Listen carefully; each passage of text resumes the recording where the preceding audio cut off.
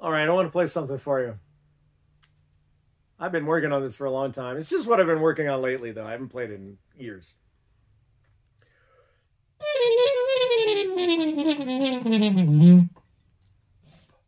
That was the intro to Flight of the Bumblebee. Here's the next part.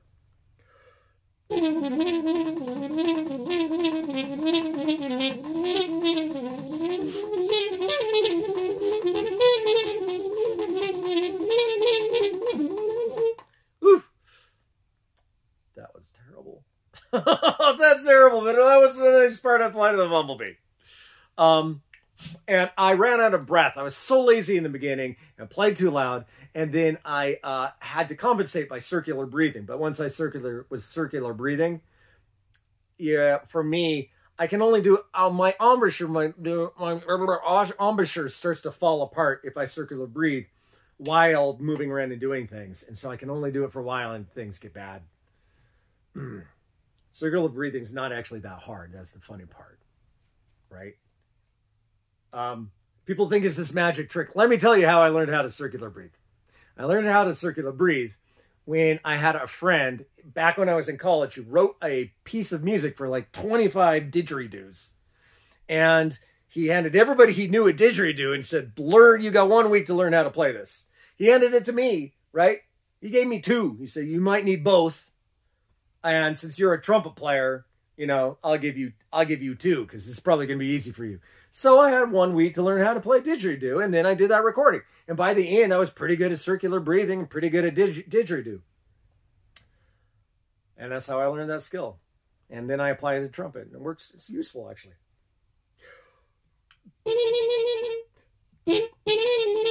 Let me do that again.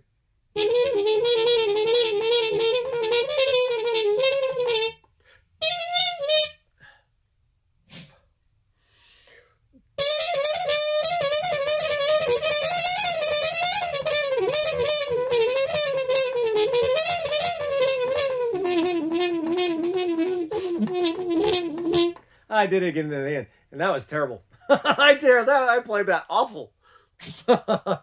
You need to go to the next video because that was not a good rendition. Go watch Rafael Mendez play this tune, or Wynton Marsalis, or, well, let me tell you a story. So, when I was in high school, I had a version of the great trumpet player Doc Severinsen playing this piece. And it was on this compilation that he put out of classical classics like Carnival of Venice and Carmen. It was gorgeous, and I listened to it all the time because I was a young trumpet player and Doc Severinsen was a badass. My friend David, who is like my rival, to tell you the truth, he was my rival, but I wasn't really his rival, if you know what I mean. You know, kind of like how Good Times thinks McDonald's is its rival, but McDonald's doesn't take the time to think that Good Times is their rival. Anyway, he's got a version of Wynton Marsalis, the other great trumpet player, doing basically the same tunes, including Flight of the Bumblebee. So we get in this fight, because I love Doc's version so much. Fuck Wynton. And David is like, Wynton's the best trumpet player who ever lived, derp derp, right? And he thinks that that's better, and he was wrong, and I was right. So in any case, you know, if you wanted to hear a great version, you could probably go to Doc and not to Wynton, because he sucks.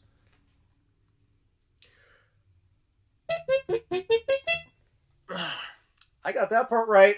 That's the next part, and I got it right. I didn't miss one note, except for one thing. I'm pretty sure that most people play it the way I did it. But technically it's not right, because the way you're supposed to do it is like this.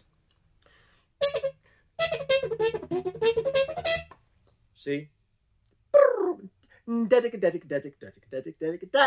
Right? That's triple tonguing. The way you do it in your mouth when you're doing that is da da ga da da ga da da ga da da ga da da ga da da ga da da ga da da ga da da ga da da ga da. I don't do it that way though, because I can't go fast enough.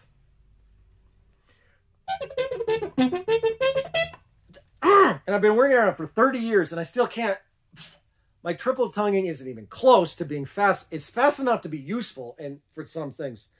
But this shit, you know who was crazy at triple tonguing, and he played this tune, was Rafael Mendez, like the best Mexican trumpet player who ever lived, probably the most famous. And if you've ever heard mariachi music, you know that that's a thing, right? Being the best Mexican player is not a small thing because they play that instrument. Anyway, that's another guy that you could go and listen to if you want to hear a great version that's, you know, not the same as mine.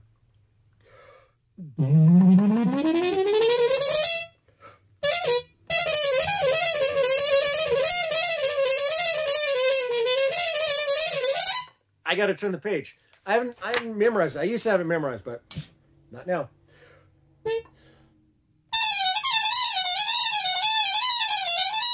Ah! I usually do that part good.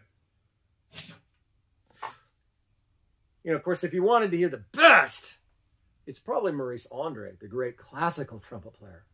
He'd play this stuff, and not only would he get it right, he'd be like crying because he was so good.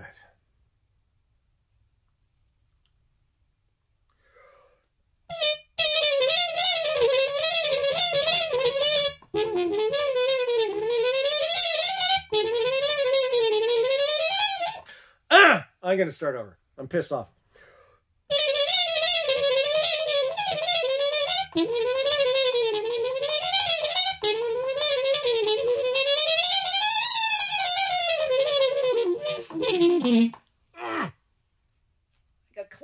I got close.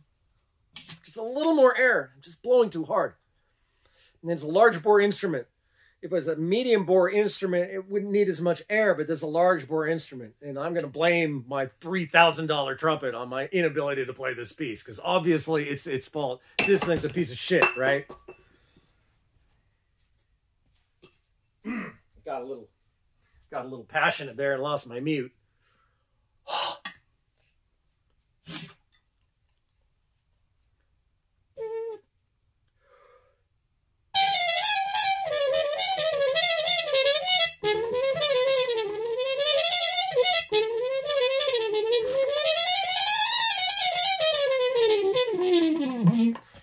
That was better.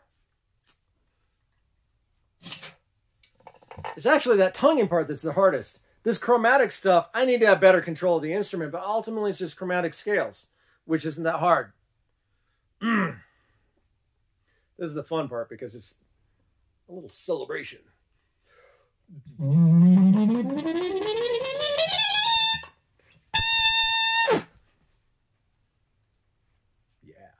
you hear that shit? Now, if you want to hear this again, and you think that Flight of the Bumble Bee is a lovely song played on trumpet or cornet, technically speaking, because we usually do it on cornet, you've got the following options. You could go by the version by Doc Severinsen. It's good. You could go by the version by Wynton Marsalis. It's awful. Tongue completely sucks. You could go find one by Maurice Andre. It'll make you cry. Or Rafael Mendez. It'll blow your fucking socks off. And what's cool is that each one of those great masters puts their own spin on the piece and everything that they play. And so listening to more than one is actually worth your time if you take this stuff seriously. But to tell you the truth, the one thing, despite their differences, the one thing that those four guys making those four recordings of this piece of music have in common is that they all suck, and you should listen to me instead.